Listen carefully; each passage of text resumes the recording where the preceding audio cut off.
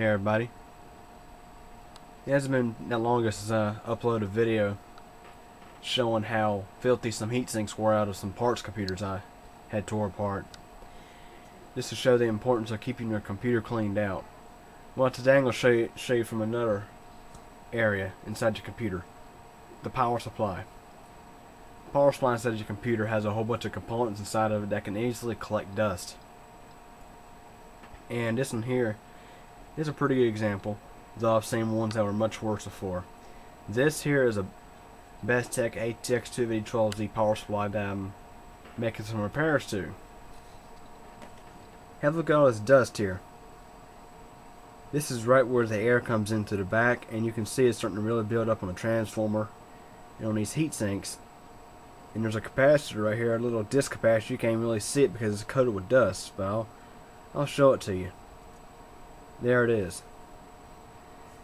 It's not very good to have this much buildup of dust inside your power supply because certain parts of the power supply generate a good bit of heat. And the reason why I'm having to make repairs to this power supply is because it has two bad capacitors on the 5-volt standby rail, preventing it from starting up. And I believe the reasons why these capacitors failed are because they got exposed to an extreme amount of heat, or they're just not very good quality.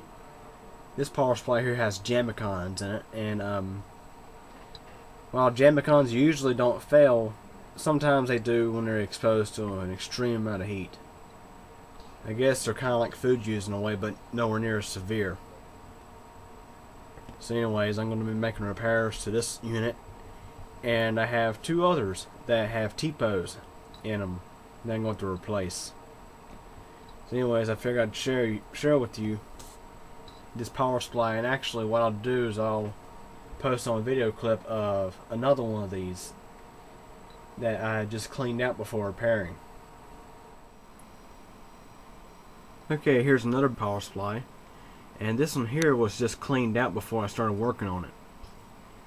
I've replaced a couple of capacitors in already. I'm in the process of finishing up recapping this thing. Right here's a bulging TPO I got to replace, and these Capzons, they have bad issues too, so I'm going to get those swapped out, and this will be like a brand new power supply. Anyways, this is the general idea of the importance of keeping your computer cleaned out. Not only does it help your CPU uncooler, but it helps keep your power supply cooler too, as it can breathe better. Anyways, any questions or comments, feel free to ask.